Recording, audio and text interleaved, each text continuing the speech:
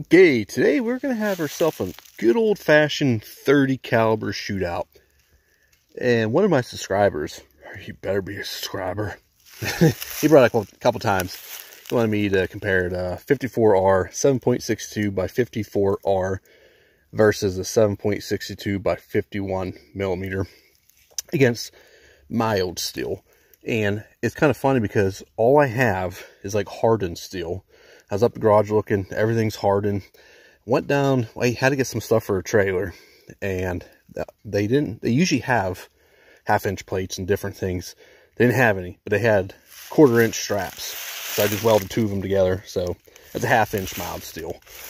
Don't mind the welds. I mean, there was like literally a 2-minute weld. I was like, I had to weld it to get going. But anyway, so we're going to do that, and it's just going to be a really quick video. They're all full metal jackets. I tried to keep them as comparable as possible. So with 7.62 by 51, we're using the Federal XM80C full metal jacket. It's 149 grain. I don't know if they have velocity on here or not. I don't know. And anyway, then we're going to the 54R. This is, this is wolf ammo. So this is soft point. I think these are about 150 grain full metal jacket also. We can try soft point, see if they do anything. But I also brought the French out because it's a good excuse to shoot it. This is a 7.5 by 54 French, 139 grain. This is one of my favorite cartridges. It's one of my favorite guns. It's just, like I said, perfect excuse to bring out the MAS here. So that being said, we got the, what is this, model 49?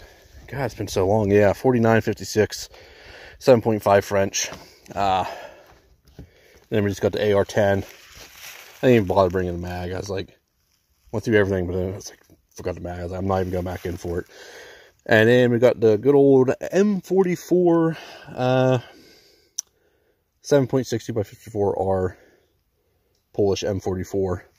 So let's just get this set up. We're just going to put it up right by that rock up there. And then, yeah, we'll just see what they do. So stay tuned. Okay, first up we're going to do the 7.62 by 51. The Federal XM80C. Let's see if we can do it without freehand here.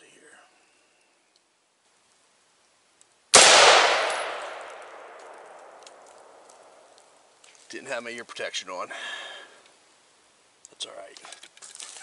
Huh?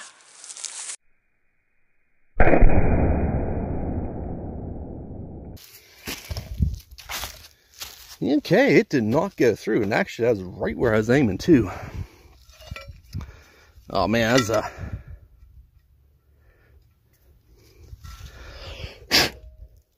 Yeah, you can see it all almost poked through. Look at that bulge. Actually broke the welds there too. Huh, I didn't think it would break the welds. Well, that side I was a little drunk when I made that, I think. Well, we'll shoot a little higher with the we'll do the 7.5 French. How about that? Okay, next up we're going to do the 7.5 French, 139 grain. This model 4956.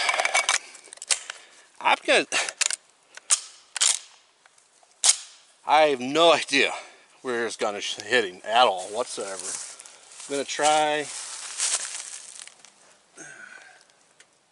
Oh man, I have no shot this gun forever. It'd be a miracle if I hit it. Kind of pulled out last second there. Let's see if I got it. We can do it again. We got plenty of ammo.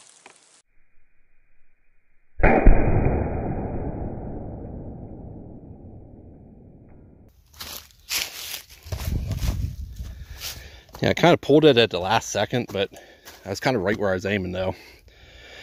So, didn't go through. Bulged the crap out of it, but not as much as the 7.62 by 51. It doesn't have the case pressure, but yeah, pretty cool. Let's try the 54R now. Okay, next up we got the 7.62 by 54R out of the Mosin, or M44, Polish M44, and I am hitting 100 for 100 on accuracy today. Let's see.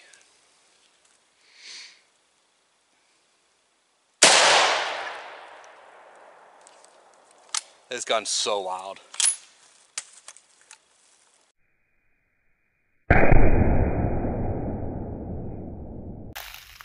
Okay, some pretty surprising results. First of all, that gun was way off. I had to shoot a few shots to get her shooting good. Got somewhat close. So this was a full metal jacket, and this was a soft point. These probably mostly, this was a soft point too.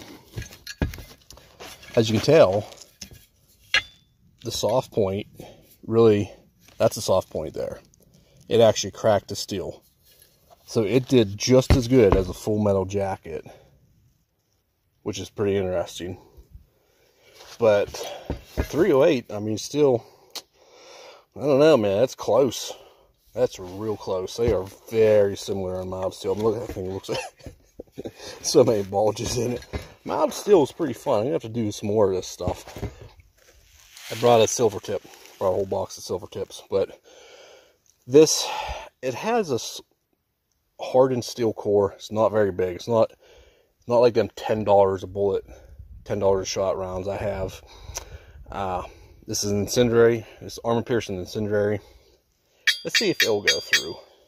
I don't know. It's kind of like a light armor piercing. It's kind of like the green tips for the 223. So these do penetrate a lot better, but not like them straight armor piercing ones I have for that. But let's try that.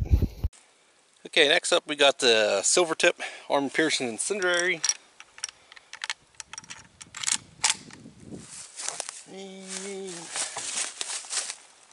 I'm having a hard time finding a decent spot to rest.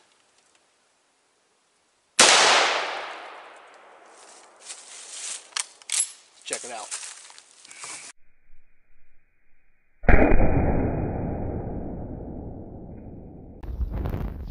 Okay, so that's pretty cool. Which one was it again? I lost it. Is it this one? Yeah. Yep. So you can see one in there, splattered, got hot for some reason, and then the cord just popped right through there. So they're pretty cool. Yeah. Pretty neat little round. So there it is. If you guys have any other suggestions for a video, this was a lot of fun actually. I'm gonna have to. He has a bunch of mild steel down there. So I'm gonna have to get some more and try different things on it. You know, because I always shoot hardened steel, but I don't know, mild steel is kind of fun. You know, because you get deformities and penetration instead of just trying to penetrate hardened steel. So there it is. It's a fun little video. Thanks for watching, guys.